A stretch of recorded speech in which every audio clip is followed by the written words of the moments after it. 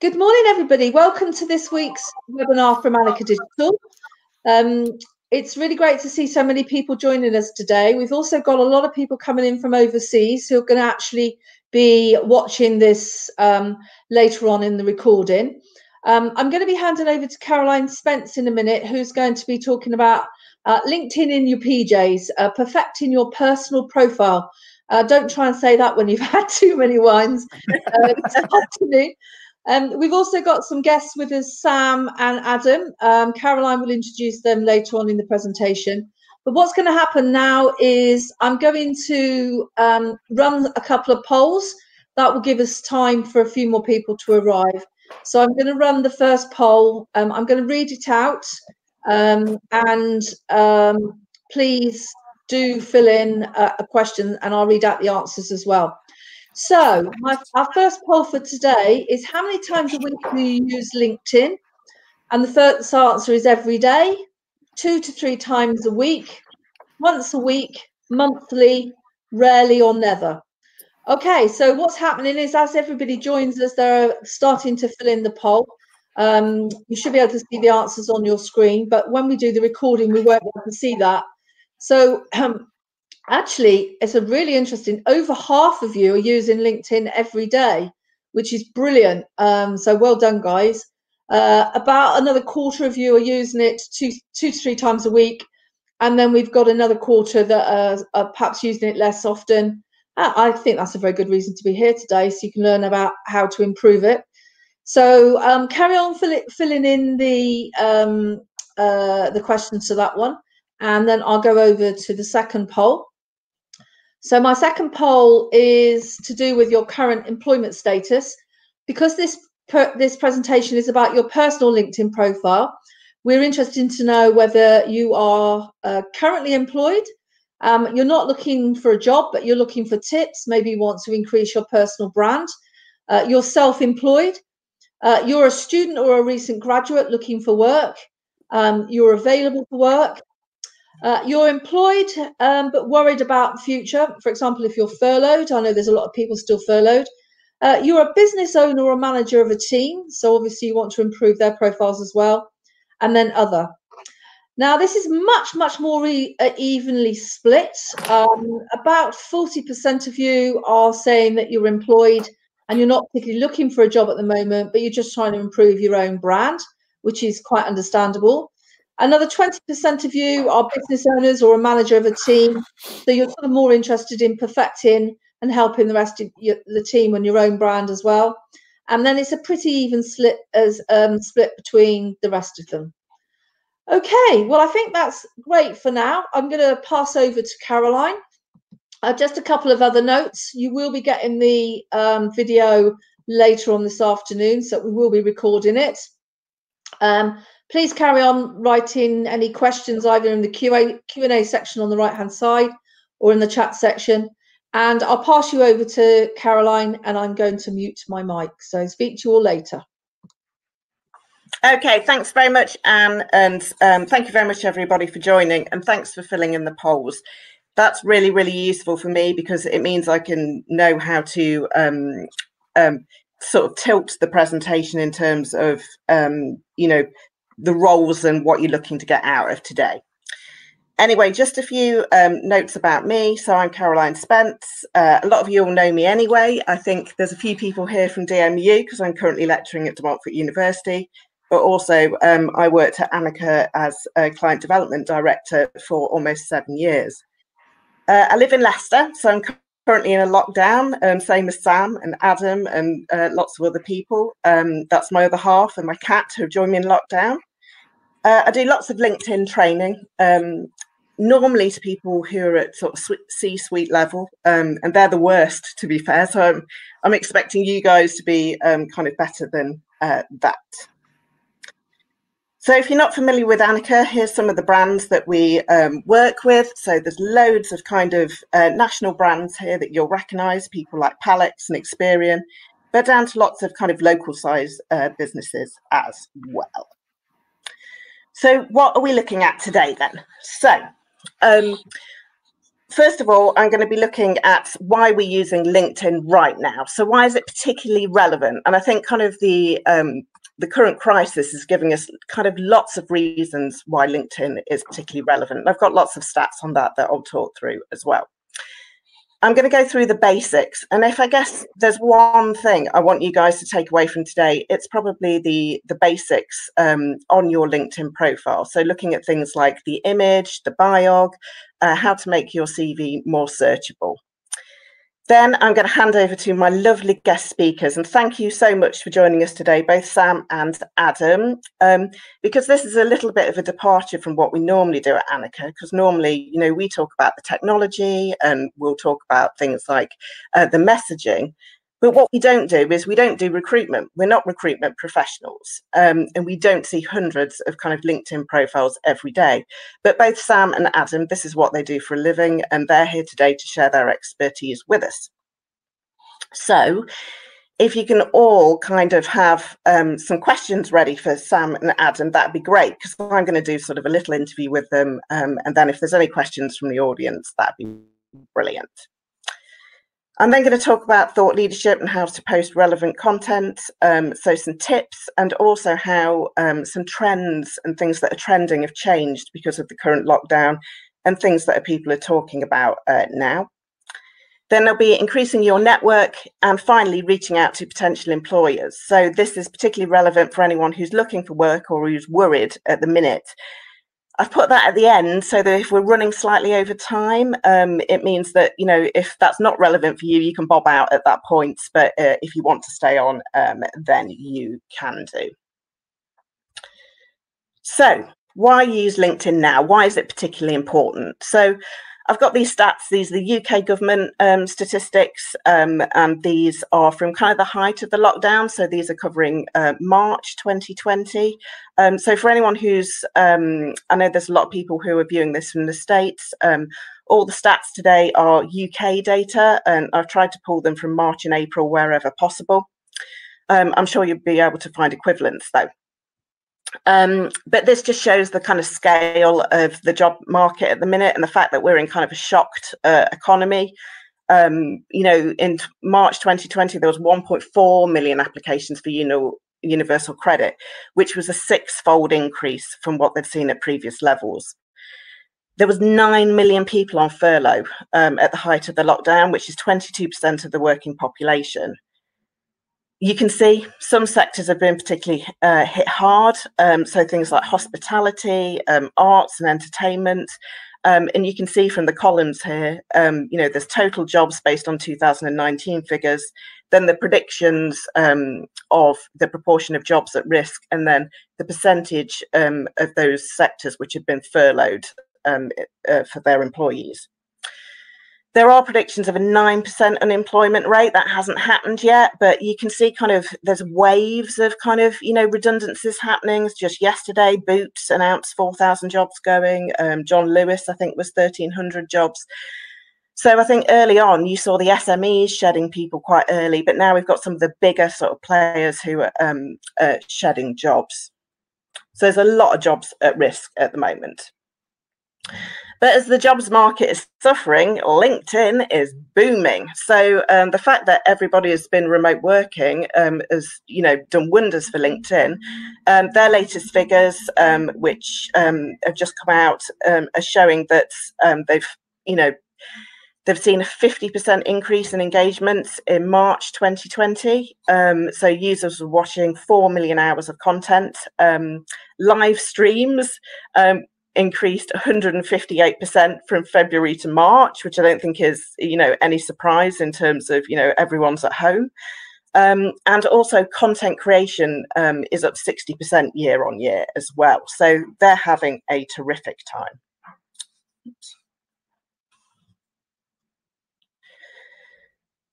Face-to-face networking, business meetings, all the usual stuff, that's not happening anymore. So people are kind of, you know, they're all remote working, they're reaching out in kind of in other ways. So you can see here, people are posting. Actually, I've missed a slide. I thought I had. we're going to talk a little bit today about using LinkedIn for recruitment and job search. So 90% of recruiters are using LinkedIn. It's really good for a recruitment process. So if you get a job and LinkedIn has been part of that recruitment process, you're 40% less likely to leave during the first 6 months. And I think that says a lot about the quality of the information that's available on LinkedIn, both ways, both for the people who are being recruited and the recruiters themselves. I think, lots of people who are LinkedIn users are at risk at unemployment or are very worried at the minute, or you can go onto LinkedIn and you can see hundreds of these, I'm sorry to say I've been made redundant kind of posts. This is because of the people who are on there.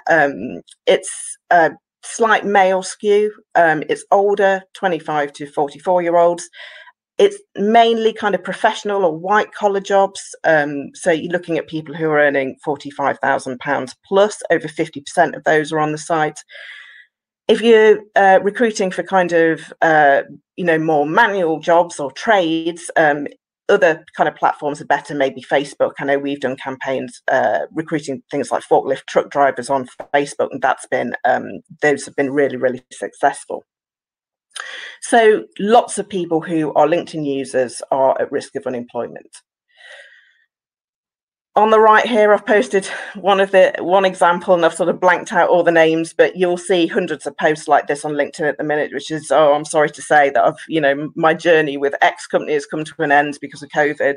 And I've had a wonderful time, but, I'm now open for work. So as you can't communicate in sort of a normal face-to-face way, the people you come across on a day-to-day basis, so you can build your network and hopefully find opportunities through, LinkedIn has become more and more important. So having an updated profile and communicating through LinkedIn is super important now. So now I'm just going to go through the basics, and hopefully, because 36% of you, I can't remember what it was now. Quite a few of you, 48% are using it every day.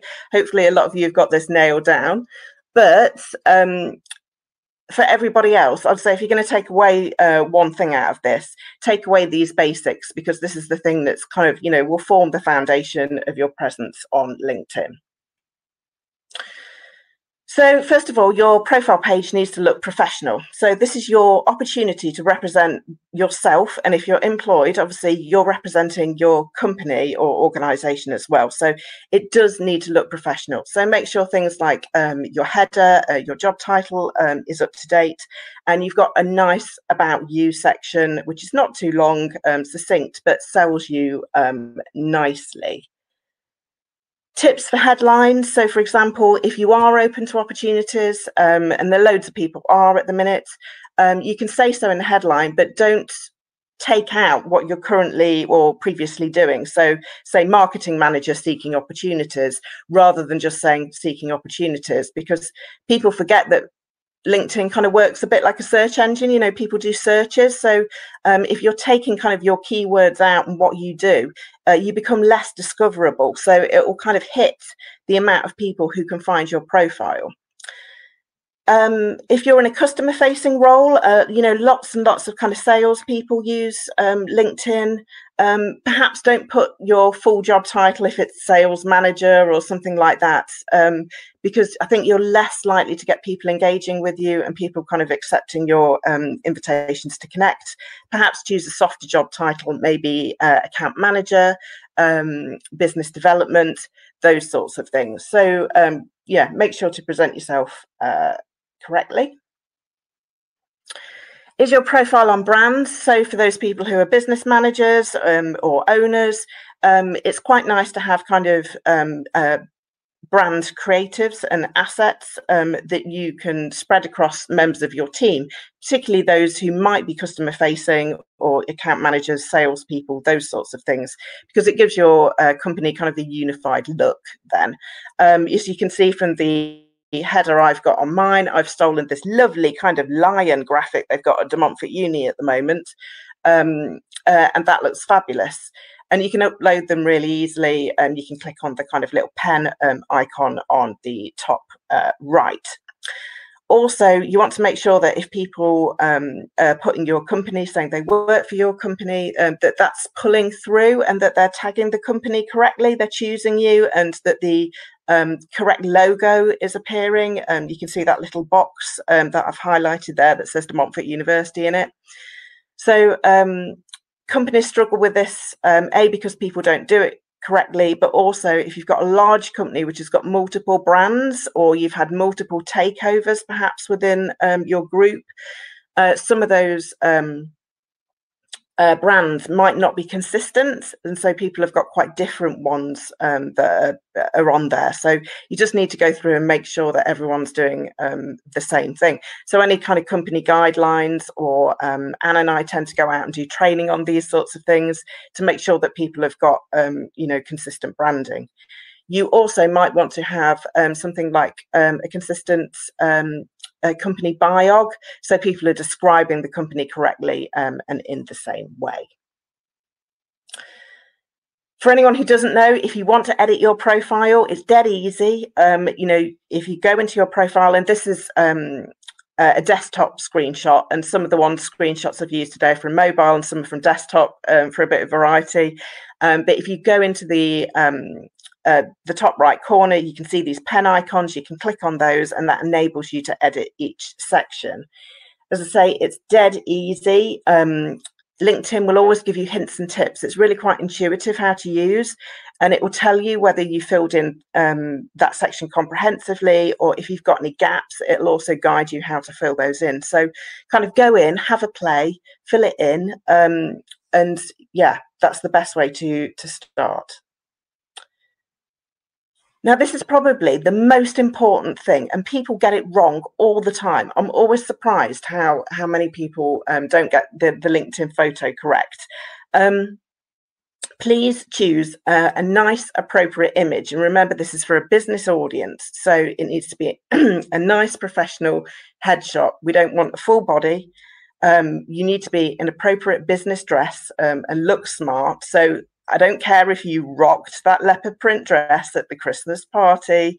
There's probably other platforms where that is more appropriate content. Also, things like wedding and holiday shots, I see a lot. People in sunglasses, it obscures their faces. The latest thing is Snapchat filters, which is really not appropriate. And also things like family shots and pets I've seen in there as well. So if you're going to do one thing today, get your headshot right. Okay. Couple of kind of notes for, I guess, the current situation. LinkedIn have introduced a kind of photo frame, which is #open-to-work, to kind of help people flag up if you are open to opportunities. So you might want to add that if you want to. Also, I know there's a lot of freelance photographers at the minute that are giving away kind of free headshots to people who've been made redundant in the current crisis. So that's worth a search. So, for example, in Leicester, there's a friend of Anne and mine's called Ben Carrick, who's a photographer, and I know he's doing this. So, it's always worth a search, and, trying to get a new headshot. So if you're going to do one thing today, off the back of today, do this. New feature that's rolling out this week. I didn't have access to it at the end of last week, but I did, I think, by Tuesday. But this is something I'm looking forward to, particularly as I'm a university lecturer and I'm constantly faced with like a register of like 30 names, all from different kind of nationalities. There's a name pronunciation feature that's being rolled out. So it gives you the opportunity to record how your name is pronounced. And then people can play it back. So you can see on the little screenshot on the right, there's a little kind of microphone icon where you can play the name. If you want to record it, and you can go into your profile. This is from mobile phone, and it says add name pronunciation, and you can record it. So if you've got a particularly hard to pronounce name and you're constantly repeating yourself, this is a really good function for that. Okay, so your job title and role summary then. So when you're actually filling in what you've, the jobs that you've done and the role that you're in at the moment, these are really important for recruiters and people who are doing people research. So because, as I said, LinkedIn works a bit like a search engine, so you've got to have, the right kind of search terms in there. Make sure you're writing clearly and concisely. But also think about the key phrases that people will be searching for if they're in your industry. And also that you're including all the different kind of iterations of those key phrases as well. So, for example, there's a lot of people at Anicca that work in what we call PPC, or pay per click, but it's also known as Google AdWords or paid search or paid media. So kind of think about all the different words that you might be able to use and put in there that people could be searching for. Think about what you specialize in as well. So there are specific products or areas that you specialize in. So people might be searching on, experts in, I don't know, something like Agile or Prince 2 or those sorts of things where it actually, that will be a really active search term. Just think about, you could put those in. I've already talked about linking your roles to your correct company, so make sure you do that for your past roles as well.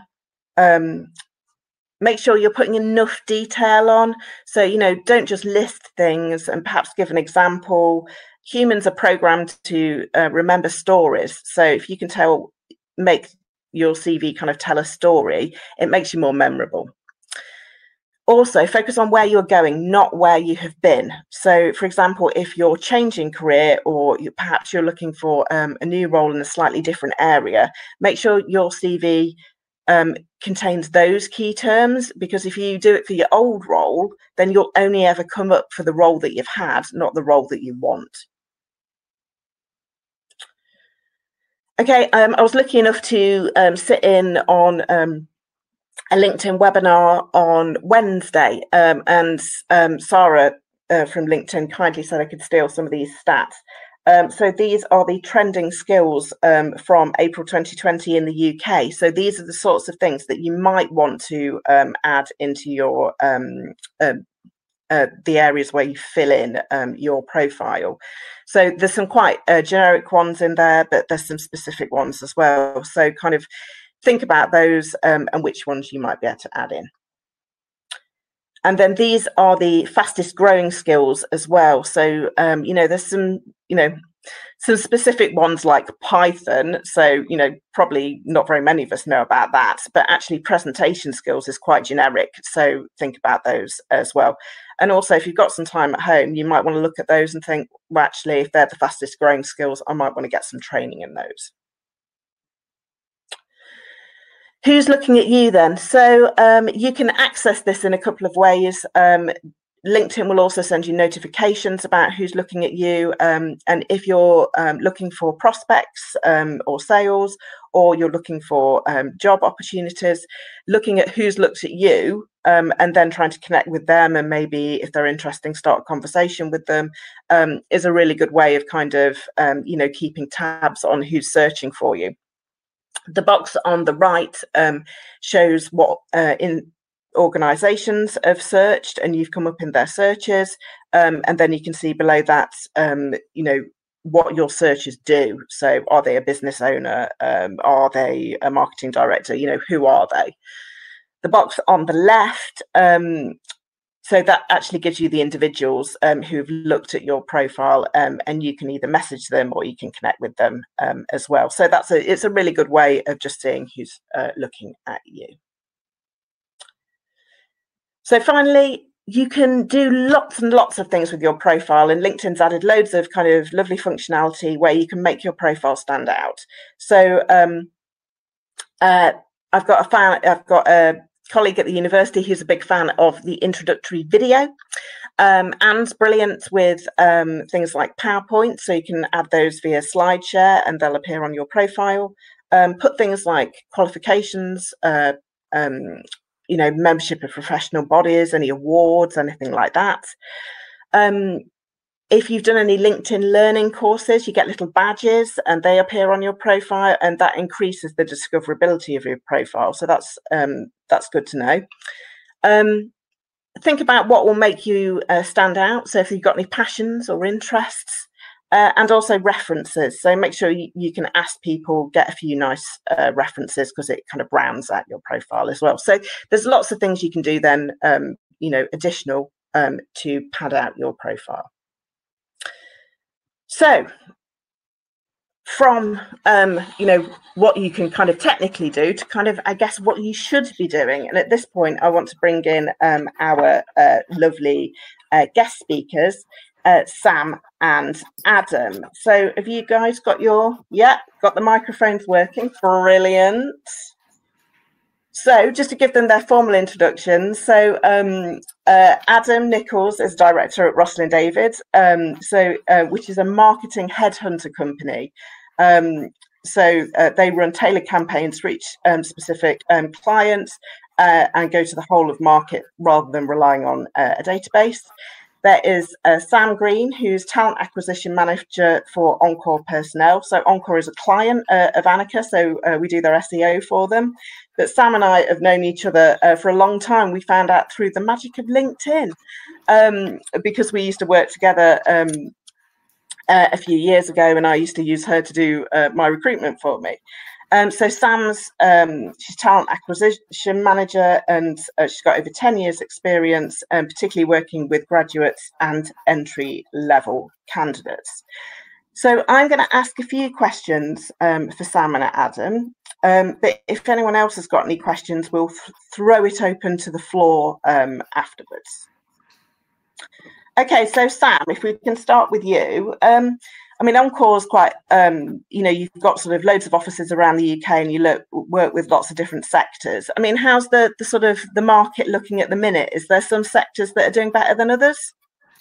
Yeah, I mean, it's a bit of a mixed bag at the moment, but we're quite fortunate at Encore that we recruit for a lot of industries that have done really well over the last sort of couple of months. So the sectors specifically that we specialise in that have been almost booming the last, 6 months have been sort of your industrial recruitment. So, your food manufacturing. We work with a lot of companies that they manufacture like healthcare products. And, it's almost been sort of at peak the last sort of few months. We also do a lot of like logistics and distribution.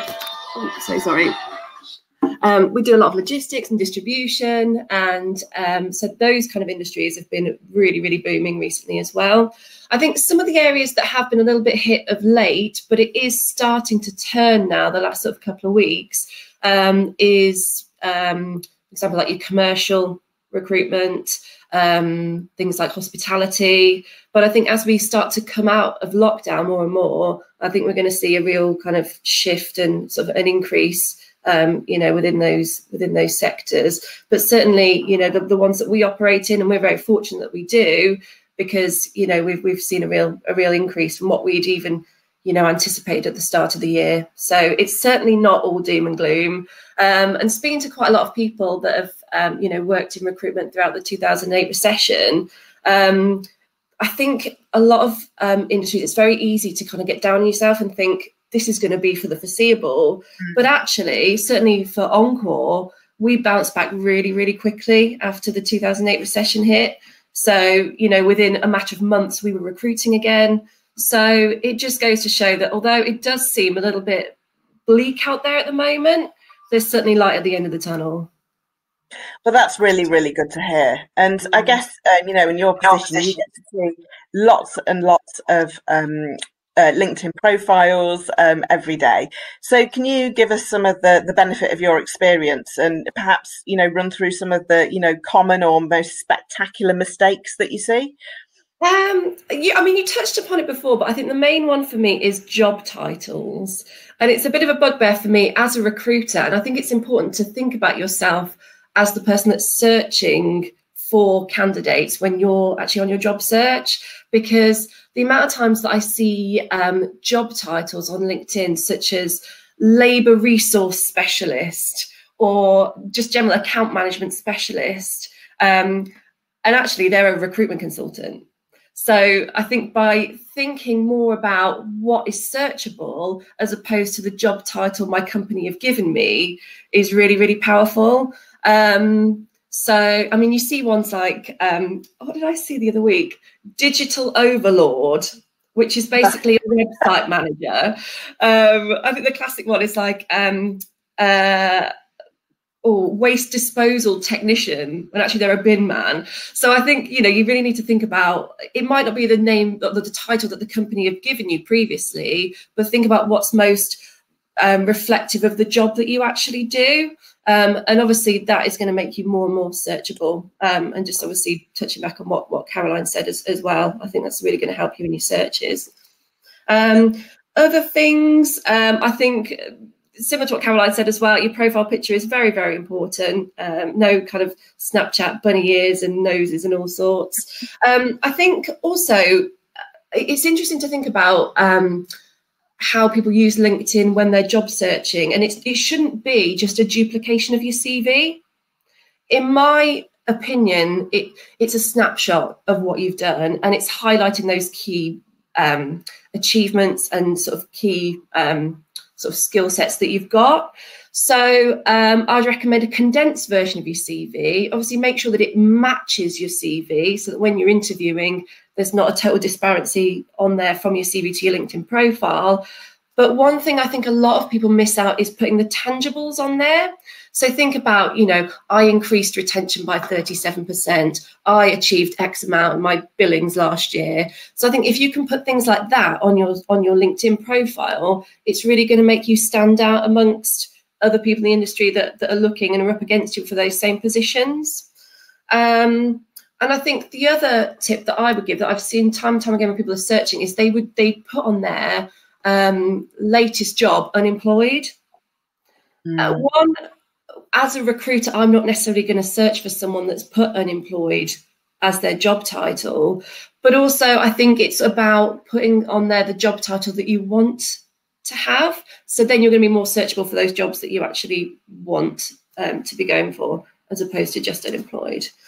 So I think those are sort of the main tips, the main things that I've seen that I think, I would suggest people kind of, take on board. Thanks for that, Sam. Also, I know you particularly work with kind of sort of recent graduates and people at kind of entry level to the jobs market as well. Have you got any tips for kind of people who are in that position? Because I know as a lecturer, I've had a lot of kind of final year students come to me this year. Grad positions have been scrapped, internships aren't available, all the normal kind of routes to market aren't available, and it's quite a tricky jobs market for them. Have you got any advice for them? Yeah, I think particularly people with minimal work experience to put on their LinkedIn profile, I would say that any experience is good experience. So anything that you can do to enhance your profile to get that experience, such as, even people coming on this webinar today, there's things like this that you can do to upskill yourself from home, from the comfort of your sofa. And all of these things, these online courses, that kind of thing, are brilliant to put on your CV. I think at the moment, any sort of volunteer work you can do to increase your work experience is brilliant to put on your CV there. I think a lot of graduates that I speak to, they have got a very kind of fixed view in their head of, I want to apply for a graduate scheme. And I think that really limits people. I think it's sort of the easy option. I don't know whether it's something that universities sort of encourage people to do, is to apply for a specific graduate scheme. Mostly companies that offer grad schemes are the bigger blue chip companies. But I think it's good for people that are sort of entry level, that are just starting their career, to maybe look at sort of SMEs as opposed to the larger companies. I think for one, the process of getting onto a grad scheme can be really lengthy and tricky, and there's so much competition. I think it's an easier process to get into an SME. There's less sign-up, there's less levels to go through, and they're easier to approach directly and speak to decision makers. So I would say consider looking at SMEs to get your experience. And obviously, I wouldn't say completely park your aspirations if you want to work for a giant blue chip organisation in the future. But I think to get your foot in the door, I don't think looking at small to medium-sized businesses is necessarily a bad thing. And I still think it's brilliant experience to go on your CV. Yeah, so just don't limit your options, really. Absolutely. And, you know, approach companies directly. And, you know, rather than applying through these very lengthy application forms online, I think sort of, you know, don't limit yourself to that, is to keep those options open. And with that as well, I mean, I did a psychology and linguistics degree, and now I'm a recruiter. So I think it's important to not necessarily, you know, or use your degree to the best of your ability. You know, you've studied for years for a purpose, but think about where you might be able to apply those skills, not necessarily in the exact field necessarily that you've studied. I mean, I guess if you studied law or medicine, then absolutely. But say if you did business studies, you know, something like the recruitment industry would fit really, really well with that. I think recruitment is an industry that a lot of people, you know, you don't consider. It's not the childhood dream when you're trying on your mum's shoes when you're a kid to become a recruiter. But there's so many different skill sets that you use. So, you know, it involves sales, it involves marketing, it involves customer services, it involves presentation skills, you know, it involves sort of, you know, finance. It covers so many different areas. And I think, you know, it might be an area that, you know, some people on this webinar might want to look into, because it does upskill you in a variety of different areas, which are really transferable then throughout your career. And obviously at OnCall, we take on a lot of sort of entry-level candidates, people maybe who've just left university, or, you know, it's their first job. And we do a lot with apprenticeships. We do a lot with, you know, like I say, you know, graduates who got their first job, and we do a lot of training and development with them. So if anyone is interested, who's on the webinar, to get in contact and find out more, then yeah, my details are in the chat box. Yes, I've put Adam and Sam's LinkedIn profiles, because it's all about LinkedIn today, in the chat, so you can copy and paste those into your browser. Thank you very much for that, Sam. We'll go to Adam now. So Adam, you work for Headhunter. Well, in fact, you're the founder, aren't you? I think you own the business. I guess you work for them. Yeah, I do work for it. Yeah, I do. Yeah. So you take a brief from a client, and then you go away, and then you search kind of the marketplace for people. So I guess, can you give us any insight into what makes particular LinkedIn profiles stand out? Yeah, I think this first thing I would say is that everything I've listened to this morning so far has been really, really comprehensive. And there are a couple of sort of things I'd add, but it's true. Everything that you've said is absolutely spot on. I think in terms of searching for candidates, I think Sam also touched on it, that, you know, job titles and things are important, in the sense that LinkedIn is used by a lot of recruiters to search for people, you know, and I think, obviously, I'm a marketing headhunter, and I understand things like SEO and keywords and things like that. But for people who don't, you know, you've got to make sure that the words that you think people should be searching for to pick you up are on your profile. So that's one of the main things I think that you guys have covered off really well. I also think something that I see on LinkedIn that sometimes that I instantly sort of say you should change that is, obviously, on one of the slides, you've got sort of your job title and the company that you work for. And then you've got a free text box. That free text box should be about you and your job and your achievements in that company. It shouldn't be about the company that you work for. And I see a lot of people will go on there and they'll say marketing manager Nike, and then the blurb about their marketing manager job is all about Nike and the brand, and they sell shoes and all this sort of stuff, when that blurb is an opportunity for you to go into more detail about what you actually do in your role. And all of those words are the sorts of words that will be picked up when recruiters and internal recruiters, HR people, will search for you. So that's kind of one thing I would suggest to people on LinkedIn. Okay. And you tend to deal with kind of more senior candidates, don't you? So, you know, people who've got a number of years experience, or head of, you know, sort of director roles. I know from my own experience training of LinkedIn, people who are more senior, who perhaps haven't been through a recruitment process recently, or, you know, they might find themselves unexpectedly available to opportunities. What advice would you give them? Because they tend to have sort of a slightly more old and not up to date LinkedIn profile. Yeah, so we've had I think in the first 5 weeks that we returned to the office, I had over 1,000 people contact me to talk about their LinkedIn profile, their CV, how to get noticed, personal branding, what they should put where, etc., etc. So we launched something called the Job Search Gymnasium, which is kind of a one-on-one consultancy, whether it's a video like Zoom call or a telephone call, whatever's most appropriate, to talk about those individual people and their profile and their CV and what they're trying to achieve with LinkedIn. And you're right about the more senior end of the spectrum, sometimes too worried about doing their job and not focusing on their profile if the worst were to happen. And what a lot of people have kind of taken away from the job search gymnasium slots, which is on my LinkedIn profile, you'll be able to see it somewhere, is that what's right for some personality types isn't right for others. For example, I'm very vocal on LinkedIn on the written form, and I post lots of sort of written pieces of content, but I've never posted a video. And it's mainly due to the fact that the thought of me having to watch myself back on the screen, just I can't stand it, you know. And Anne knows me very well and knows that I'm quite a loud individual, but the thought of watching myself back on camera is just horrible. So that doesn't suit me. So what the Job Search Gymnasium's been doing is sort of having conversations with people and saying, right, you're an introvert, so let's talk about ways that you can expand your network without being really shouty. Or I'll speak to someone who's a creative director and they're all flamboyant and their hands and all this, that and the other. So their approach on LinkedIn will be different. So I think, you know, as much as LinkedIn does give you these sort of stock standard, put this here, put this there, put this here, the personality element is how you conduct yourself on LinkedIn. And that's different for everyone. I'd just like to add something from the point of view of an employer, because you've got the recruiters, but as an employer, the thing that's put me off is not what people do at the point that they're looking at a job, but their previous track history. So we had one girl who was really, really excellent social media candidate, but she was quite politically motivated and had some quite extreme views.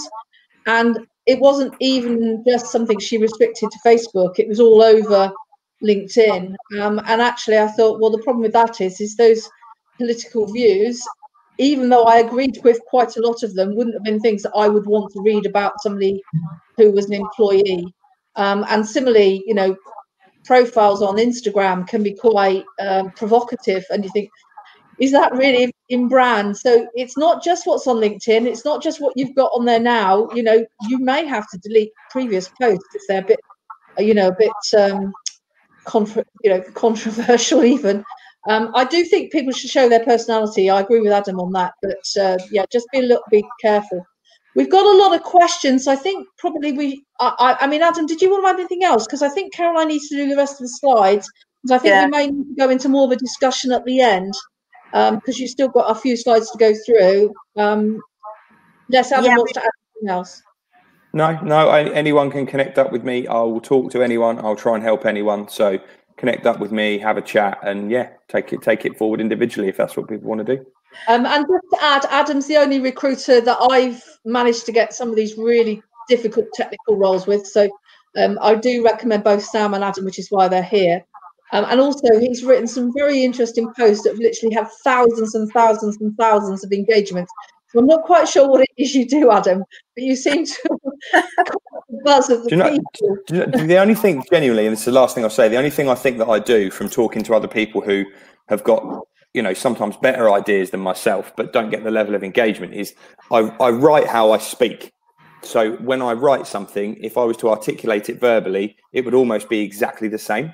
So I don't put extra words in just for the sake of trying to make it look like a sexier piece of content. I will just write it how I would articulate it if I was having a conversation. And I think that in turn makes it easier for people to read it quickly, and also easier for people to identify it, because it's in more of a conversational format than not, I guess. Is probably all I'd say on that. Okay, great. Okay, so thanks for the questions as well. Thanks to Sam and Adam. They're going to sort of disappear for a little bit, but hopefully we can bring them back at the end for a more in-depth Q&A.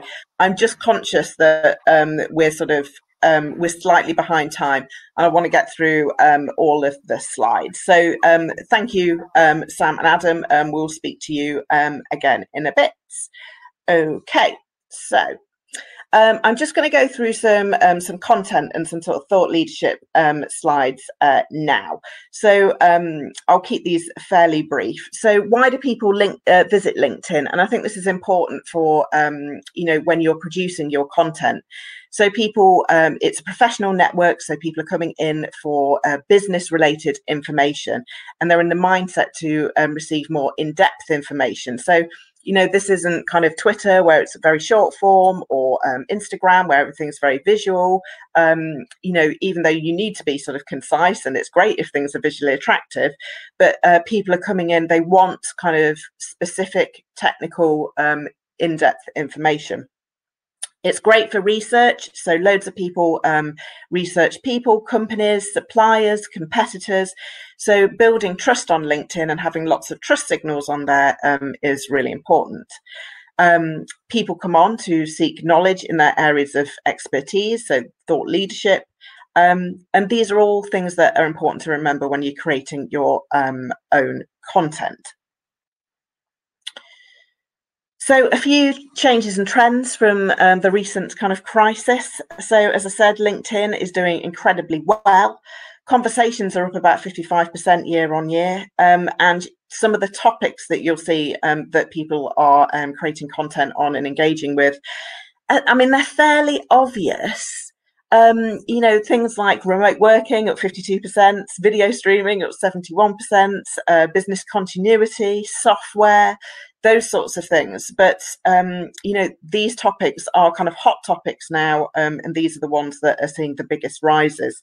Also, kind of hashtags like marketing and leadership are now in the top 5. So it's worth bearing those topics in mind when creating your own content. Also, if you're a business owner or manager, because people are remote working, and I think the remote working thing is going to, a lot of people are going back, but I think there'll be a higher proportion of people who remain remote working. People are building LinkedIn into their internal comms strategies because, you don't have that kind of water cooler moment. You don't have those kind of chats with people. You're probably having less kind of internal meetings, and the normal sort of messaging that would flow from your business is probably less. And particularly if you've got people who are on furlough, and so they're not reading kind of company emails and things like that. So getting messages out via LinkedIn is a really good way of kind of reaching your employees. There's an example on the right here that Anne did for Anicca. So this is something where Anicca is now offering more flexible working, and you can choose to work from home for 4 or 5 days a week. I think it's fair to say, and I don't know whether Anne would agree or disagree with me, that probably if we made that decision a year, 18 months ago, it probably wouldn't have been something that we'd put on LinkedIn. It's probably something that would have remained an internal decision, and would have told the staff, but we might not have put it on social media. So I think, you can see trends are changing in that direction. HR and CSR posts have always done well, but I think you're seeing that even more so now. There's been lots of discussion about how LinkedIn's becoming the new Facebook. Excuse me. You'll see a lot of kind of memes and kind of more personal content, I think, than you would have done previously. And I think that process has been sort of accelerated by the lockdown. As I said, people aren't having those kind of water cooler moments. So I think they're sort of seeking out that kind of personal interaction with colleagues on LinkedIn. Anne knows I've sort of taken these off her profile, but you can see the success of some of these posts that she's done, where she's got sort of hundreds of interactions on things that are personal experiences. So, for example, her father recovering from COVID-19 and Anne's 60th birthday. So I think it's, and it's fine to do this. I think particularly as the trend, it's gone in that direction, but just be careful that you're not posting too personal information. I think personal milestones and things that are important to you, but yeah, I think there is a line to kind of be drawn there. And don't worry, you can all buy me a drink when this is over. We'll have a big party. So just think about when you're creating a post, I've put a little picture of Donald Trump here because he's always kind of, putting his foot in his mouth on social media. Before you create a post, just have a think. Don't kind of go off the cuff. Don't be, super controversial. I know it works for, there's some brands kind of, Paddy Power do a lot of stuff that's kind of on the edge and a bit humorous and things like that, but there's very few brands that can kind of get away with that. Also, I think, you know, don't talk about things like politics, religion, those sorts of things, you know, that are very controversial. You can get sort of interaction through kind of, you know, controversy, but it's not something that I would recommend. You know, it is a closed network, so only your connections can see it, but even so, you've got to be ever so careful. So particularly if you're a beginner, you know, be sure that you are representing, you know, your employer and its brand correctly. You know, make sure you're representing yourself correctly. If in doubt, check it. And I always say, if in doubt, don't post it, because you've obviously got some kind of, you know, question mark over what you're posting. And then do sort of think, is it relevant to my target audience? Is it interesting? Most companies now have policies. So if you bring your company into disrepute through something you've said on social media, that can have consequences for your job. So do think before you post. Why should you post? Well, there's loads of reasons, you know, to post. So maybe client wins, external news like legislation or technical developments, team news, as I've mentioned, you know, anything kind of that you can tag other people in, you know, personalizing the posts. And this, you know, goes into that personalization of content. If you can say congratulations to an individual or a group or a team or something, that always goes down well. Seasonal content, you know, so if there's something that's relevant for that particular time of year, and then big personal milestones as well. There isn't very many restrictions on writing LinkedIn posts. Posts can be up to 600 characters, which is massive, but do remember that you get 220 characters before it gets truncated and you do see the see more. So if there's anything you want to kind of write, make sure that it's within those first 220 characters. There are, you know, kind of measurements for images and video. Just remember that with LinkedIn, kind of landscape images tend to work better because it's set up more for the desktop format. So it's, you know, different to things like, you know, stories maybe on Facebook or Instagram, where it's all very portrait, you know, that to be viewed on a phone. Just remember that, yeah, landscape images do tend to work a little bit better on LinkedIn. Tagging companies or individuals. So this is a great way to increase the reach of your post. So you can tag individuals or businesses into your post. They will be alerted. So they'll receive a notification that you've posted something and tagged them in. And that's great because then they can come back and they can like your post, they can comment, they can interact with it. Really easy to do. So when you write your post, you just press @ you type the business or individual name, and a little drop-down list should appear, and then you can choose the correct one. Make sure it is the correct one, because some businesses have got very, very similar names. It's great. It means you can reach a wider audience. Be careful that you're not tagging uninvited or indiscriminately. You see some people who kind of, you know, they connect with people who've got large followings. So for example, like Anne, and then they'll just put Anne in on a random post, because then, you know, it means that the reach is widened of that particular post. So that can be kind of spamming, and it can be interpreted as kind of rude.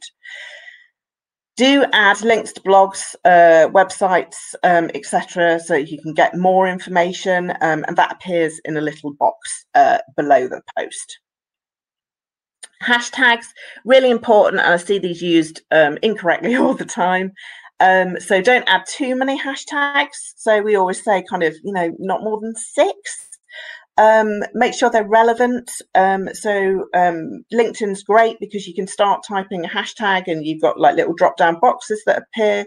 Or if that doesn't work, because sometimes that tech can be a little bit glitchy, you can put it your hashtags in the search box, and it will tell you how many people are actually following that particular hashtag. Don't make up your own hashtags, or, you know, make up super duper unnecessarily long ones, you know, because it is so easy to check and put relevant ones on LinkedIn. Yeah, and it's really easy to do, as you can see here on the far right. This was a post that I did asking questions and advice for this particular webinar, and it actually trended in hashtag webinar. So it really is easy to do and make work. So I mentioned, you know, LinkedIn's becoming the new Facebook. And Microsoft, who own LinkedIn, seem to be kind of, happily turning it into the new Facebook by kind of putting very similar functionality on it. So this is quite new in terms of the automatic kind of the post functionality. So previously you could do a couple of these, but now you can do loads. So if you go to create a post, you can now celebrate an occasion. And then when you go into that, there's also, there's 1, 2, 3, 4, 5 different options in terms of welcome to the team and give kudos and project launch and stuff. So there's masses that you can do in terms of content with these as well, without too much kind of expertise or kind of research. Other ones include find an expert, share a profile. So if, friends out of work and you want to share their profile and, give them a helping hand, you can do that. You can add a job. You can create polls. And when this came out, like loads of people were creating polls. So they kind of got a little bit tedious, a bit quick, but it's still an option. And you can offer help as well. So if you've got expertise in a particular area. So there's a quick checklist for writing LinkedIn posts. So, this is quality rather than quantity. So fewer posts a week. So, 1 to 3 a week, absolutely fine. Don't think you've got to be doing something every single day. Keep your copy short and punchy. And as Adam said, put the social into social media, keep it professional, but it needs to kind of have a human voice to it. If you can put images or videos, then they will generally perform better. Make sure that, you can tag people because that personalization really helps. And the hashtags will broaden that audience as well.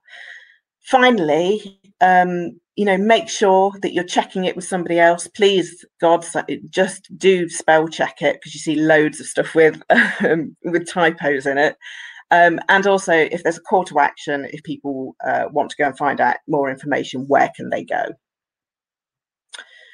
Engaging with posts. So again, more kind of Facebook type content, functionality here from LinkedIn. So there's lots of these different kind of reactions now. So you can celebrate, love, be insightful and curious. And there's a new one that's rolling out this week called support, which is the third one across. It's like a little hand with a heart over it. Adam's particularly not a fan of this one. He'd rather there was a thumbs down option, I think. But this is all about kind of supporting and caring people during the crisis. So please do, Sam's doing little hearts sign there.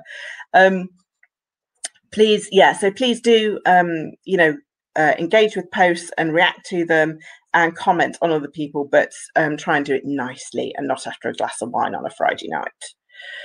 So increasing your network, I'll skim through these very quickly. So the whole point of, LinkedIn is to, it's a closed network, but you're trying to increase the number of connections. It's brilliant for researching people. And if you go to the search bar at the top, it drops down and you can see you can search by people, jobs, content, groups, schools and posts. So you can check people out really, really easily. You can then send an invite. You can personalize the invitation. We recommend that once you do that and then they accept, don't then follow up with an immediate sales pitch or request for an interview or something like that. Perhaps listen to what they're talking about and then engage with them in a constructive way. And then maybe you can start to bring up what you actually want to talk about. LinkedIn's got loads of kind of suggestions for who you might want to link with. So things like by organization, location, alumni from previous schools, similar roles, and you'll find all this if you go into your network tab, and it's all kind of on the left-hand side. Also, if you work for a big company and you've got like a department, you might want to indicate who your teammates are. So this is in that drop-down box on the left-hand side. And this kind of orders your news feed, so it will prioritize your teammates' news into your feed, and it means you can share and interact with that more easily. So that's something to do if you work with quite a few people. If you're new, to LinkedIn, and you've got a really good kind of email list, you can add that automatically, and you can do that from a range of kind of different email systems. You can join relevant groups as well, so it can be an easy way of connecting with people who are interested in the same topic or part of the same industry. Great if you're in a really niche industry as well. Not all are relevant, so please check that it's the right country, for example, and the right industry. You know, apply to join, observe before commenting, but don't be afraid to leave if it isn't right. But you can, if it is right, stay in and make those lovely relevant connections. Do's and don'ts. So don't spam, don't go mad with kind of adding people. Do a few a day, and also do them through your phone rather than through your desktop, because they don't seem to count those as much. Whereas if you do loads through your desktop, they can suspend you from doing it because it looks like spam. Start out with the people you know, so kind of clients, colleagues, and then start to build your network kind of organically. You'll start to then get invitations back in. It's great to accept nearly all of them, but just be aware that there are some kind of fake profiles, particularly that come out of the Far East, and some that come out in Arabic and things. So just be aware of those. Yeah, and also link with people who've got large followings. So, for example, people like Adam, Sam, people like Anne, who've got loads of kind of really large followings. They're brilliant to link to, because then they will increase the amount of people you can link to off the back of that. I always get asked this, so the privacy settings. So if you want to look for people and you want people to not be able to see that it's you, there's different privacy settings. So if you go into your settings and into privacy, there's different options for your privacy. So you can show people that you're looking, you can just show that someone at your company has looked, or you can have completely anonymous as well. So finally, just on reaching out, if you are looking for work and perhaps you haven't done for a bit, there's a section that's called Open to Work on your profile, and this is your recruitment settings. So it means that if you are open to work, you can mark yourself as open to work. This is a section that only recruiters can see. So if you're still in a position and you want to find a new position, you can mark yourself as open to work, and only recruiters will see that. You can also go in there and set different kind of automatic kind of searches for jobs and different locations as well. And then if you set those, they will then appear in your jobs tab. So if you go into the top and go into the specific jobs tab, this is the page where you would then manage all your kind of applications. So you can save jobs there, you can apply for jobs, they'll all be recorded. And also you can see I've done just lecturer jobs in like Derby and Leicester and Nottingham. Those searches will then be saved there as well.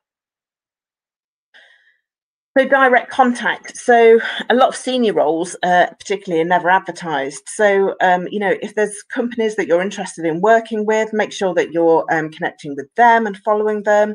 If there are key contacts, perhaps you can try and find out who they are and try and engage with them as well. You might want to try something like email or direct messaging with key decision makers, but I kind of wouldn't recommend doing that sort of cold. I don't know if the recruiters will have something to say about this when we do our Q&A, but kind of if you're producing great content of your own and you're trying to engage with people in a natural way, that's the way that you're probably going to get noticed. Also, virtual networking events. We talked about the fact that a lot of opportunities now have kind of gone to network, but there's a lot of online networking opportunities now. So use that to identify local groups, and loads of these are free, and you can even do it with a cocktail in your hand. So that's it really from me. There are, of course, other kind of places you can go to find information, not just about LinkedIn, but other kind of digital marketing formats as well. There's lots of free resources on the Anicca website. Those up, Caroline, okay, so that people can see them on the screen it then allows them to click through. We have gone over the 10 o'clock, but we will carry on and stay online. There's lots and lots of questions and answers in the chat, and thanks for the guys for answering some of them as we've gone along. But the first thing I wanted to make you aware of is that we have got a digital marketing 12-day course that we are starting in October.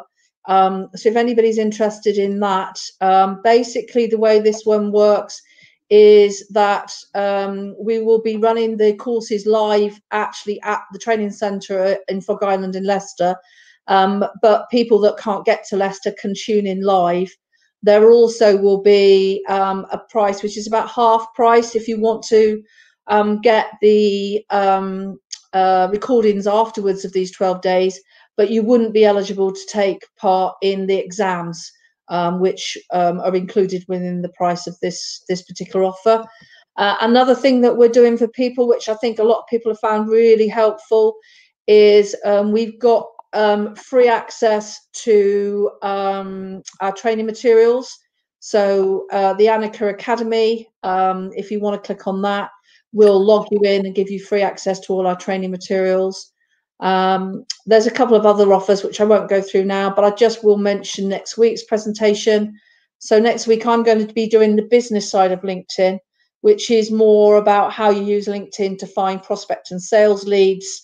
But I am going to cover a little bit on LinkedIn advertising, a bit on Sales Navigator, and how to integrate it with other software such as CRM.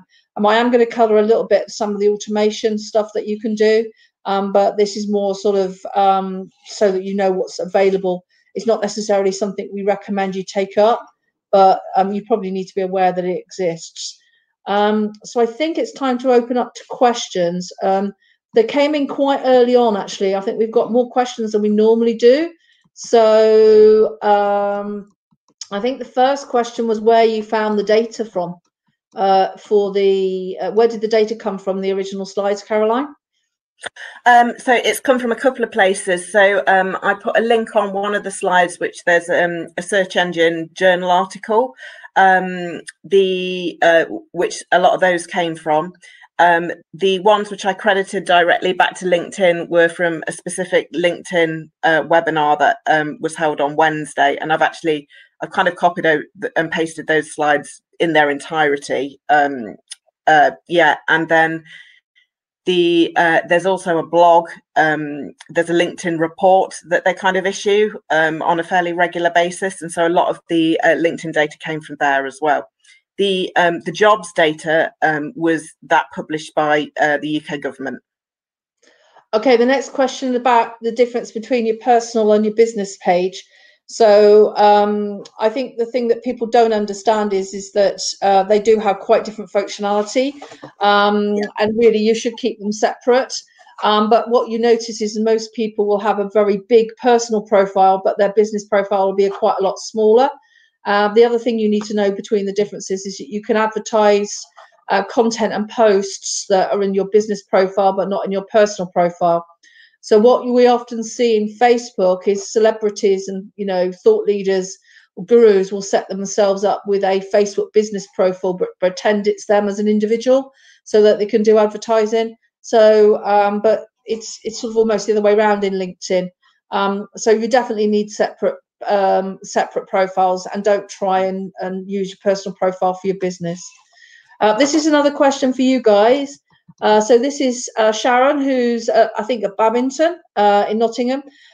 She works with young people 17 to 20, and many of them are doing apprenticeships. Some are on a furlough and may ultimately lose the job. I'd like to know how I can help them use LinkedIn effectively, given their limited work and life experience.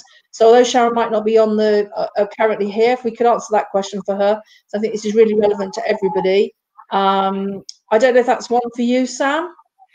Yeah, I mean, a lot of this I touched upon earlier in the questions with Caroline, but I think the main point is any experience is good experience. So any kind of upskilling that you can do online, and then obviously put that to enhance your LinkedIn profile. I'm a big advocate for, Caroline mentioned as well, the videos that you can do, because I think although you might have a very limited profile in terms of your work experience, there's so much more that you can do to enhance your profile.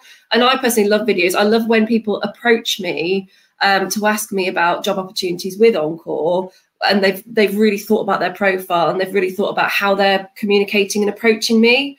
So I think one is to make your profile, and use the tips in this webinar to make your profile as strong as it can be, with no matter what work experience you've got, anything that you've got involved in extracurricular at university, whatever it is, but then also be smart about who you're actually approaching and engaging with. And as I say, my recommendation would be to sort of the smaller organisations, the SMEs, to see if they have got opportunities there, even if it's on, say, like a part-time basis, further apprenticeships, whatever it is, would be my main piece of advice. Thank you, Sam. I'd just like to add something else to that, is the fact that the Kickstarter programme that was advertised yesterday by the Chancellor, or announced by the Chancellor, this is going to give a lot of more opportunities. Previously, if you wanted to have an apprenticeship and you weren't what's called a levy payer is the really big organisations that have to pay a sort of a tax rate based on the number of employees into the government. So this is going to loosen up the whole apprenticeship market, which I think is going to make a massive difference.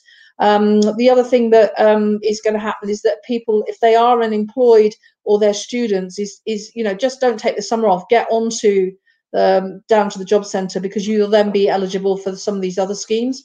And businesses like us, we will be taking advantage of this. And we were going to have 4 placements from DMU this summer, but we weren't able to take them on. So as soon as we can get back into the office, we'll start that up again. So there will be opportunities again. But remember, it's almost too early to contact employers from one respect, because they may still not have brought all their own teams back.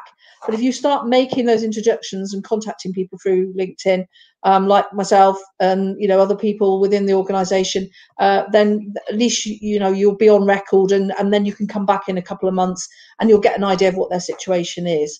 Does any of the guys, Adam, did you want to make any comment, or either anybody else want to make any comment about the government scheme?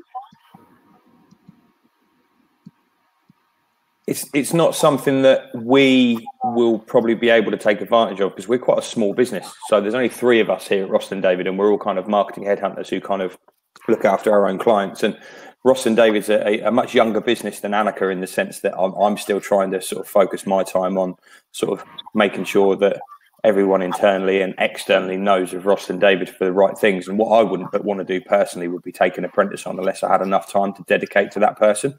To be transparent, I'd love to give someone the opportunity, and it probably will be something we'll do later down the line. But excuse me, I probably wouldn't want to do it unless I knew I could dedicate 35 hours of my week to upskilling that person and making sure they've got all of my time. Because I don't think it's fair to take on an apprentice, give them a laptop, pen and pad and a phone and tell them to crack on, because it's just not fair. So I mean, we've learned that as well. And so what we've ended up doing is taking on graduates who perhaps have done the DMU course or the Leicester University courses, and the local universities. So from an employer perspective, because we have quite a lot of employers, the local university, wherever you are, will have schemes to help the students' placements. So I think that will help. Let's just answer a few other questions. So where did you get the open to work picture frame from, Caroline? Okay, that's it is available in LinkedIn. That was actually emailed to me. They did an email out, but I think if you go into change your profile picture, I think it appears in there. Yeah, there's an option at the moment I've seen just under the profile picture, and you click on it and it says what your settings are to be viewable to potential employers, and it's within that. So I think if you click that, then it will add it to your profile picture. It was my understanding. And Peter said, does this stink of desperation? No, it doesn't. I think anybody who says otherwise, no, it doesn't stink of desperation. I think if that's all you do, and you've got a profile, you're not active on LinkedIn, and you go and put that green circle in and then you bugger off onto other platforms, I think that probably isn't the way to go, because all it says is that you're waiting for people to come to you.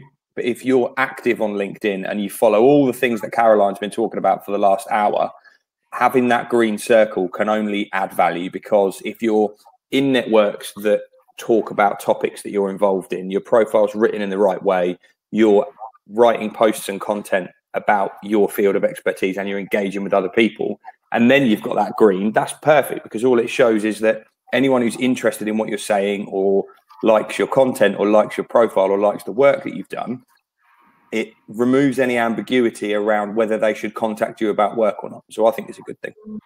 I totally agree. And I think from a recruiter's point of view, I wouldn't see having that sort of green sort of frame on the profile picture to highlight that you're looking for work.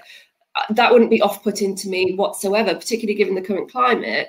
Like I say, it's a fantastic, essentially green flag for me to obviously go and approach people. And I think, there's been so many circumstances and so many people that I've spoken to over the last sort of few months who are absolutely incredible candidates through no fault of their own have obviously found themselves on the job market. So I think it's a brilliant tool, and I wouldn't think any less of a candidate in that situation. In fact, it would encourage me to engage with them more. Okay, questions for Adam and Sam.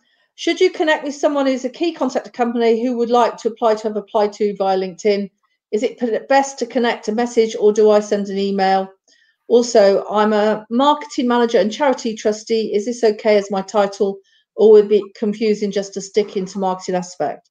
So effectively, I think there's some other comments about contacting directly, but also about, do you mix your sort of charity work with your professional? I mean, you do both, but Yeah, I'd have the charity work on there because it's something that you do and something that you're proud of.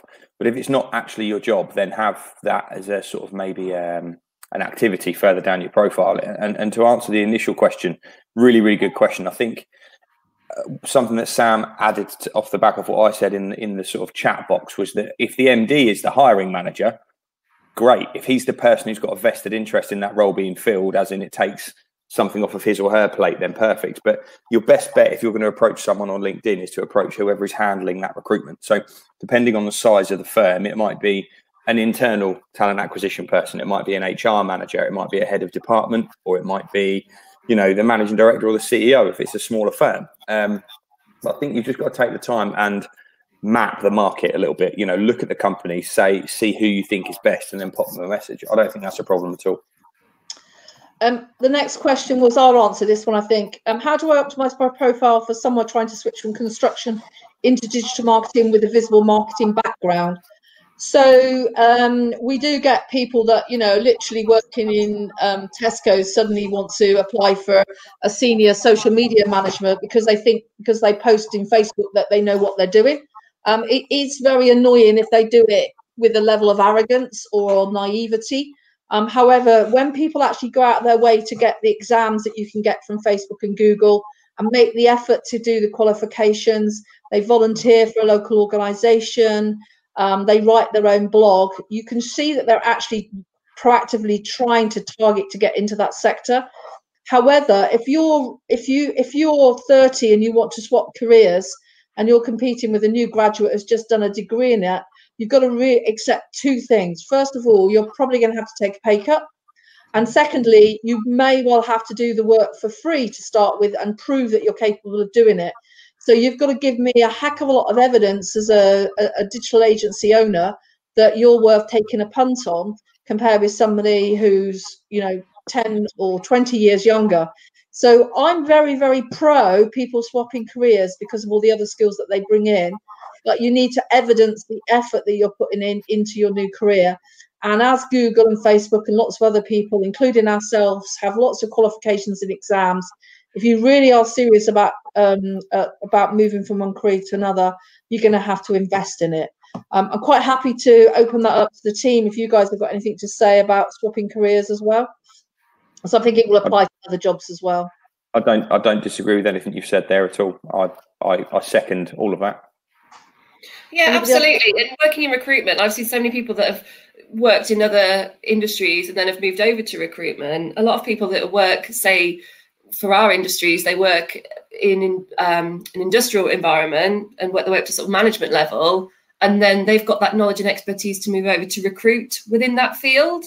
So, I've seen it so many times. And actually, we've had brilliant success from taking on people that, have got another career and other kind of skill sets behind them that have then been really transferable into recruitment. So I've seen it successfully happen time and time again. Okay, so Chris mentioned about watching out for people that, are basically using the concept of volunteers and placements as a way of getting free work. So you sort of need to understand the motivation behind the company. You know, don't give all your time and effort away to a company and then, you know, and get nothing out of it. So he's just sort of warning that some people can take the mickey, which I think is fair comment. What do you guys think about certificates on LinkedIn profile? Do you check them? Because now there's a lot of students are signing up for courses.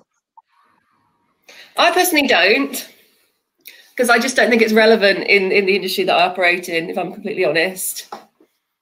Adam, do you check people's qualifications and certificates? I check them, and if they bolster their profile for the role that they're in, then great. But if, you know, I mean this respectfully, if you're an SEO expert and you've got a level in geography, they're not relevant. It's not relevant. You know, I think I look at them, but they don't have any impact on whether I would or would not approach someone about a role. It's more about their experience in role than their qualifications for me. Okay. Can I just put in there about like LinkedIn Learning, because it was a LinkedIn Learning webinar that I did on Wednesday, and the badges and stuff that you earn if you do like the little courses through LinkedIn, they actually make your profile more searchable and more discoverable. So those, you know, if you can relate those to what you do and the skills that you've got, they're quite good just from a search perspective. There's a nice little comment from Lee Taus, who's ahead of our BD, basically giving Adam another testimonial because he recruited him for the role that we've got now. Okay, so do you think that the paid up version of LinkedIn is worthwhile for somebody actively looking versus someone actively in a position just available to attract opportunities?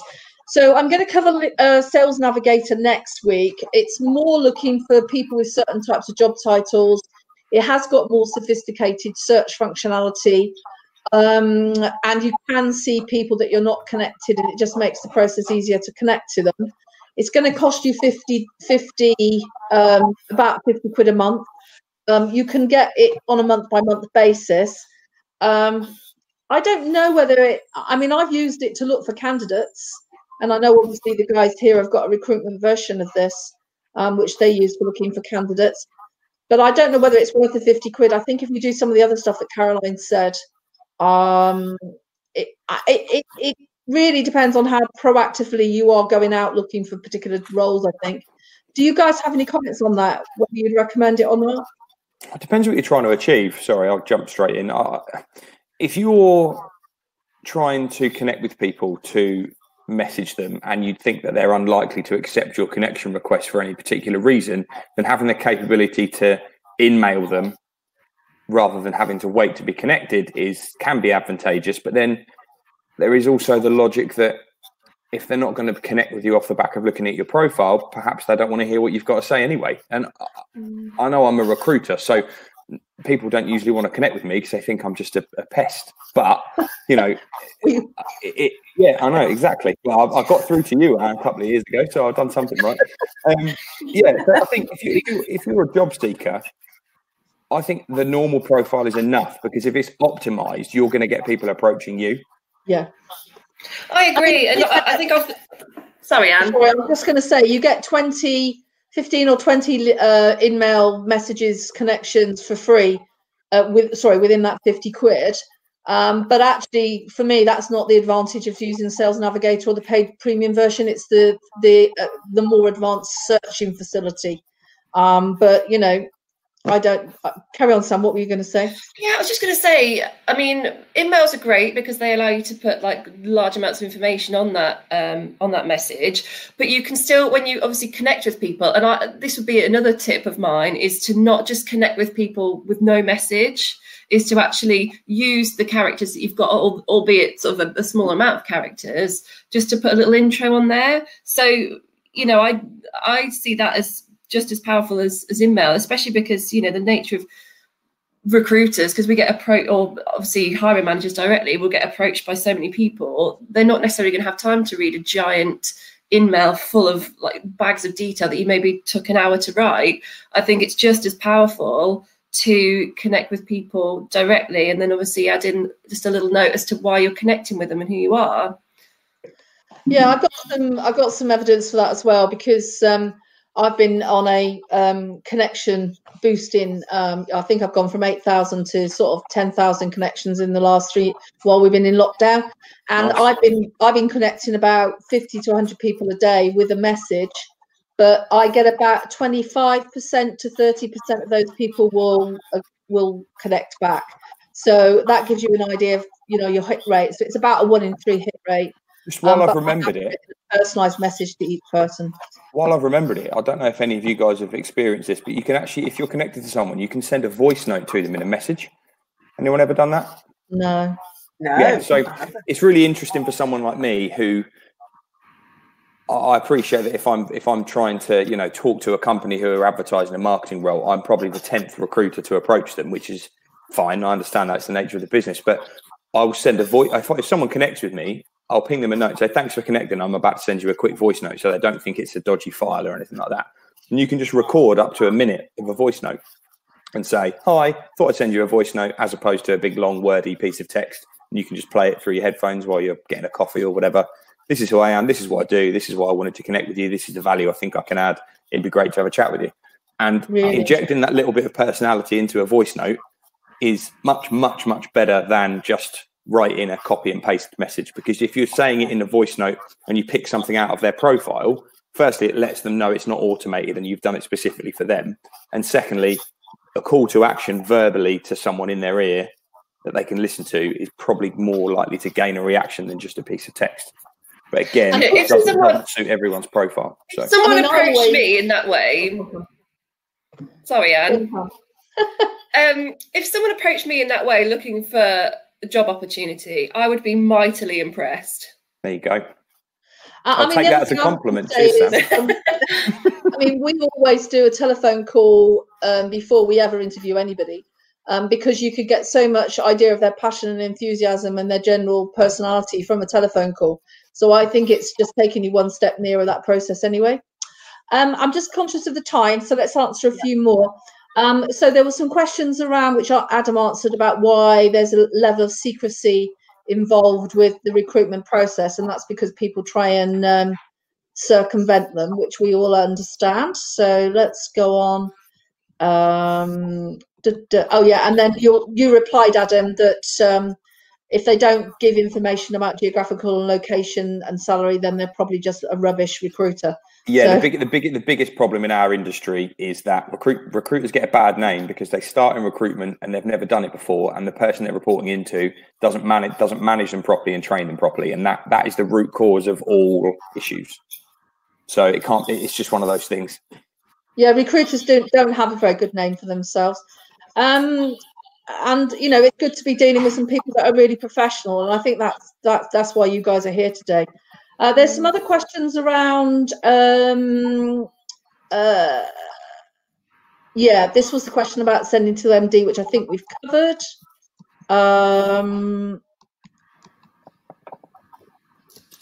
Yeah, somebody here said that they're looking. They've got 2 different career roles.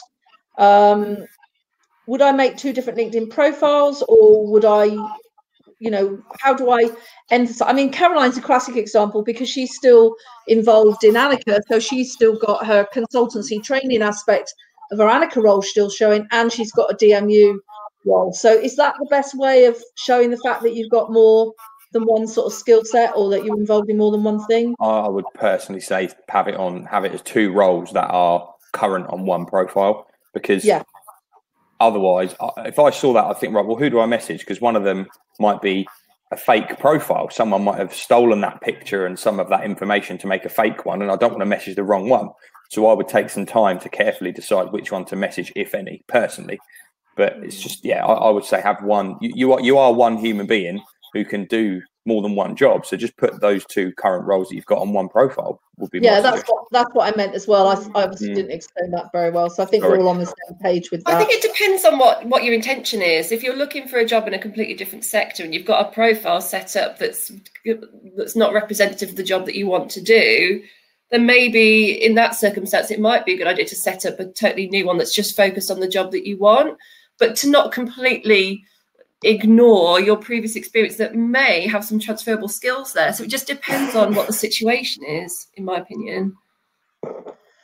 Excellent. I think that's the last of the questions. There was just somebody clarifying about which, there's more than one version of LinkedIn. So there's a career one, which is premium career, which is £24.99. So if you are looking, that might be worth it. It's a little bit cheaper than the 50 quid one that I use.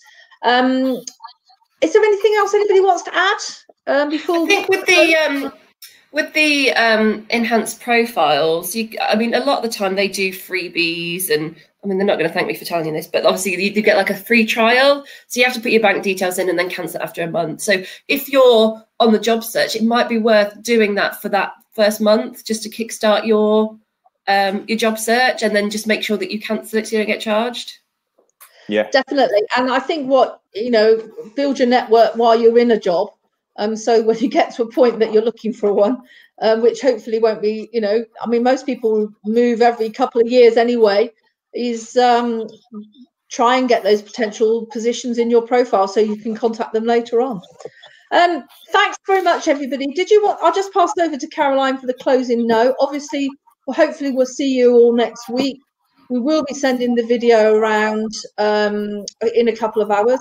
But I'll just give Caroline and the guys the final opportunity to sort of close down and say anything else that they want to. Yeah, can I just a very big thank you to Sam and Adam for coming on the webinar, and thank you for some very valuable contribution as well. So and you've given up your time for free today, so thank you so much for that. If anyone wants to get in touch with Sam and Adam, obviously their LinkedIn profiles are pinned on the chat. And if anyone's got any questions, you can either contact me or you can contact Anne as well. So thank you so much for making this such a successful and enjoyable webinar. It was good fun. Thanks for having me. Thank you. It was great. Oh, Anne's muted. Okay.